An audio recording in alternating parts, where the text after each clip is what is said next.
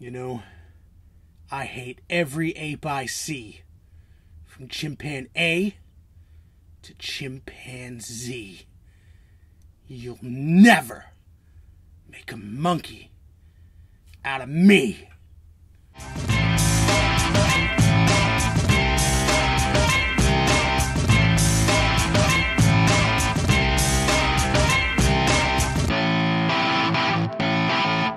Hi everybody, and welcome back to Crandall Reviews. I am Matthew Crandall, and this is my first review back in a long time, and it is a king-size blockbuster because I have seen Jordan Vogt-Roberts' Kong Skull Island, the next movie in the legendary movie franchise that began with Godzilla, now continues in Kong Skull Island, and will eventually lead into some other stuff. This will be a spoiler-free review off the top. I'll give you plenty of warning before I get into any sort of spoiler territory. However, I am going to talk about some stuff that you see in the trailers. And man, the most recent trailer for Kong Skull Island, I just watched after I had seen the movie, and they give you a lot of the money shots in that third trailer. So hopefully you stayed away from it, because I was really surprised at how revealing it was. But let's talk about the movie. Now, Kong Skull Island is basically, as the director himself has described it, kind of Apocalypse Now meets King Kong / Jurassic Park.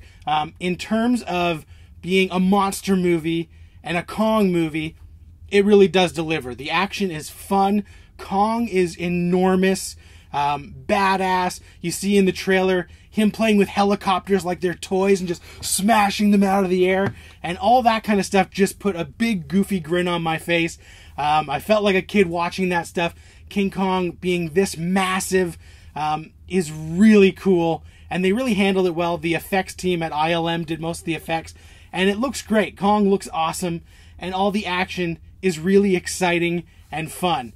It sort of begins kind of like a lot of these movies do, where they're recruiting the team, and so John Goodman explains what they want to do. They want to go to this island, Skull Island. He says it's for like a geological survey, but of course he's trying to find monsters. Then we meet some of the military dudes, which include Eazy-E from Straight Outta Compton, and Nucky's brother from Boardwalk Empire. And then we get introduced to Tom Hiddleston, and his introduction is really good. He's kind of like a badass adventurer type, and they say, "We need you. You're the only guy who can get us through this jungle." And then, unfortunately, as the movie progresses, Tom Hiddleston has almost nothing to do and doesn't really prove himself to be sort of this indispensable member of the team, the only guy who can get them through the jungle. And that was one of my only major disappointments in Kong Skull Island. That is, overall, a fantastic, fun blockbuster. If you're looking for a monster movie, this is it. You're going to love it. I thought it was better than Gareth Edwards' Godzilla. That movie, while visually stunning like this one is, man, Larry Fong is just one of the best cinematographers working today. And him and Jordan have come up with some great visuals for this film. In IMAX 3D, it's stunning. But a lot of them are cookie-cutter characters who barely have any characterization at all. Brie Larson is an anti-war photographer who comes along on the expedition. And her and Tom Hiddleston are two very good-looking people. And I'm endeared to them only because I like them in other stuff. There's a few scenes of banter that's supposed to be funny and fun and endear us to these characters as classic 70s music plays. And honestly, a lot of those moments didn't work for me. Corey Hawkins, Jason Mitchell, a lot of these guys just didn't bring anything to the movie in terms of what they were given. There's just nothing on the page for their characters to really stand out. Toby Kebbell is so great at motion capture. He's up there with Andy Serkis, and he does mocap for this movie, but he's also in it. And his character was so flat that when we're asked to care about him, I just didn't. Now, the saving grace is that moments where there's banter with John C. Reilly, who's playing a batshit crazy guy who's been exiled on Skull Island and stuck there for years, all that stuff works. It's fun, it's goofy, it's out there, but that's the kind of stuff that I really liked, and it was fun and endearing, and John C. Reilly was nuts and charismatic. And even Brie Larson and Tom Hiddleston came to life in those scenes more than they did in the rest of the movie. I just felt if we had a little bit more characterization when the characters were actually in danger, I would have cared more. Now, there is some good danger scenes and a lot of tense moments, but because I didn't care about the cast half the time, you're just going through the motions, waiting for Kong to show up and hoping that there's some monster battles. However, Sam Jackson is Sam Jackson, and he's always interesting and watchable and good. Same with John Goodman. Just both of these guys aren't given that much to do, but it's a small nitpick, and it's one of the things I have to take aim at just because the rest of Kong works so well, is fun, because the real star here is Kong himself. And I love that they've given him a hero role. Now, I'm going to go into a little bit of spoilers in a moment, so if you haven't seen it and you don't want to know anything, just know that it's a fun monster movie. I'd edge it a little bit above Godzilla, and I can't wait to see the next one. Now, if you are still here, I'm going to go into a little bit of light spoilers.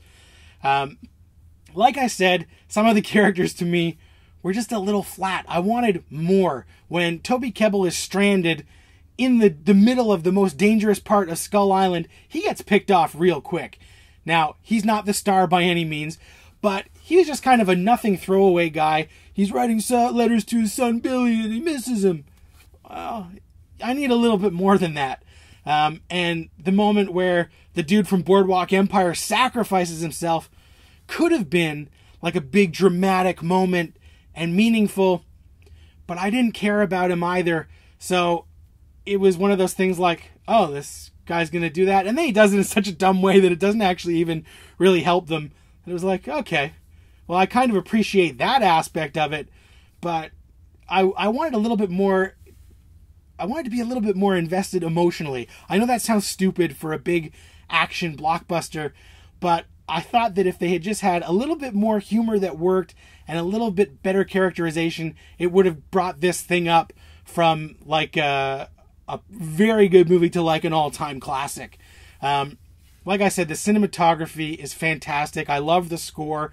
The music was exciting. And just seeing Kong smash helicopters and wrestle with giant squids and eat them, which answers the question a lot of people were like, how does a monkey this big have a food source on Skull Island? And there it is.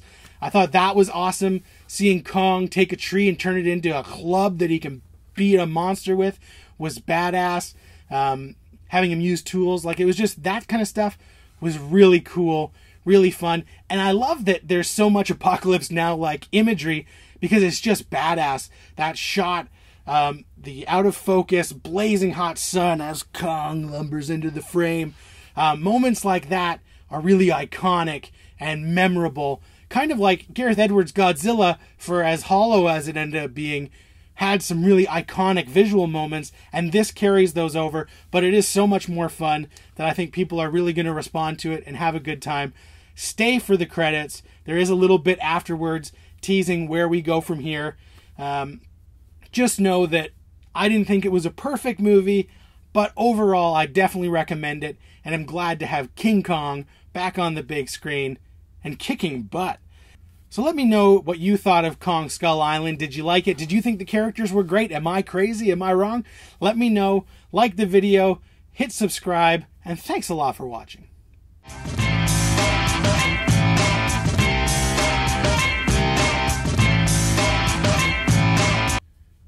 Hold on to your butts.